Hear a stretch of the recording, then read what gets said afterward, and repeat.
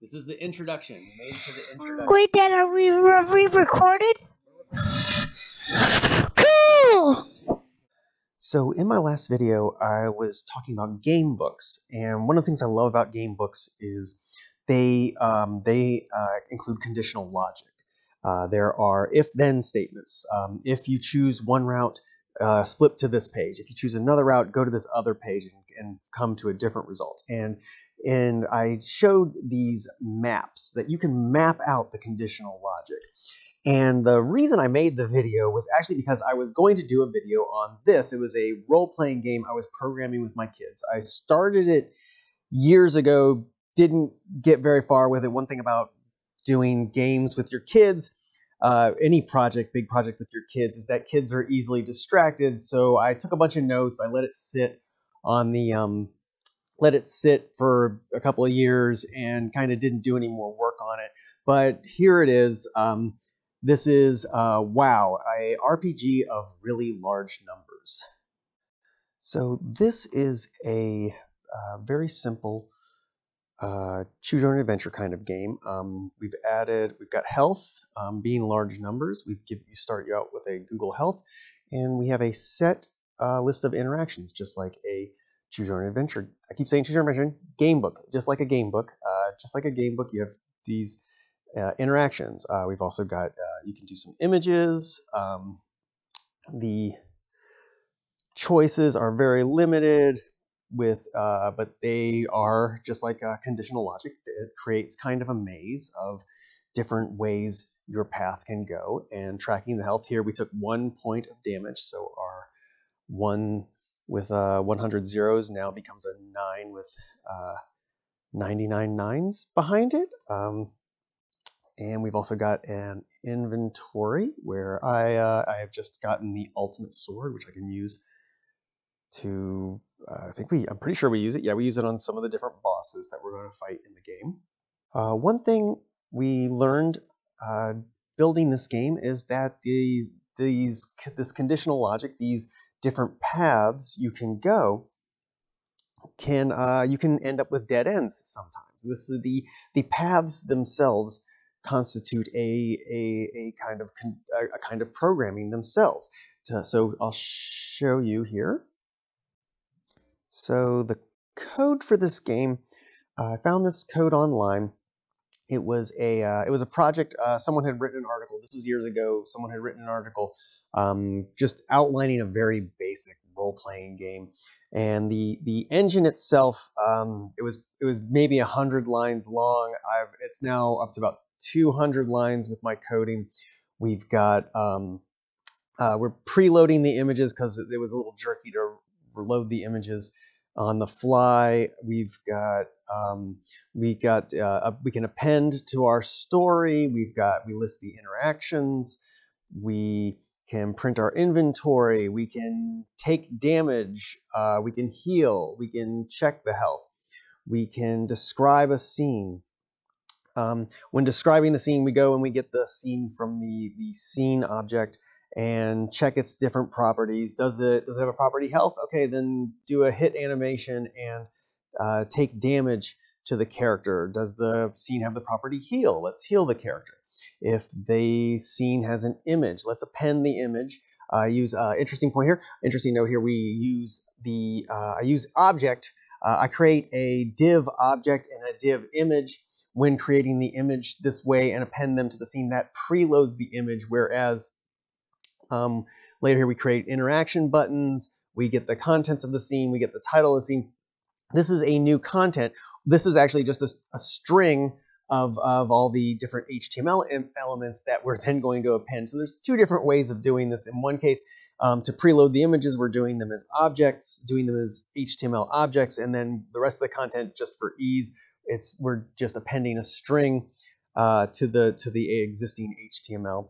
I've got a hit animation which shakes the screen whenever you take damage, and then on Windows Load we're going to describe the scene and such. So 200 lines for the engine, and then, like I said, it can be less than that. We've got and then the rest of the game is your objects that make up the game. You've got your character, their inventory, how much health they have, and what's seen. The health here you'll note, is a string. And there's a reason for that we're going to get into. The actual content you can see over here, all this yellow text, this is the object. This is the scene object. These are all the different scenes in the game. We've got these scene objects, and each one has a key. Like this one is the introduction key, and this would be one scene. Requirement. This is a requirement. Would be, what are the requirements for accessing the scene? And let's take a look at some requirements. These requirements have programming in them as well. Here we go. Character inventory includes ultimate sword, and so this is a piece of JavaScript that will be evaluated using the eval function to make sure that the user has the ultimate sword in their inventory before they can access this particular scene.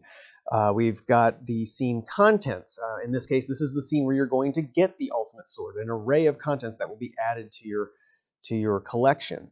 Here we have an interactions object for each scene. This is 2 interactions. So this is what the user is going to see. So this is more of a JRPG, which means Japanese role-playing game. Japanese role-playing games are very linear, whereas Western role-playing games are very open world with lots of choices. Japanese role-playing games are very focused on story, and Western role-playing games are very focused on customization and choice. So just get you a little inside joke there that this is a JRPG. You are being directed along. You are on rails, as they like to say. We've got the image for the scene, the title, optional title, and with each of these interactions, like one life, this is what the user will see. One life is the key to get to the scene in question. This is the one life key. So 600 lines of code for the scenery in the game, which is a kind of programming, and then 200 lines of code for the engine, which could easily be scaled down to just 100 lines if you were to clean it up. But like I said, this is a really simple framework for a role-playing game, and my kids were very surprised at how easy this was to do.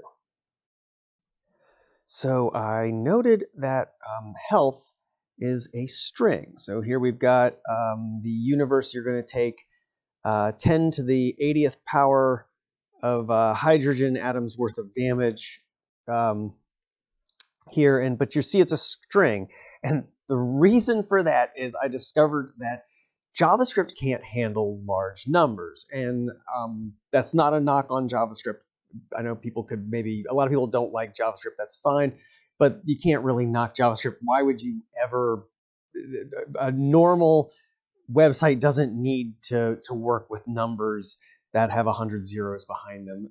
And it's interesting, so JavaScript can't work with big numbers, so I had to go online and I found there's a lot of big number libraries. And so I grabbed this one. This is a really simple.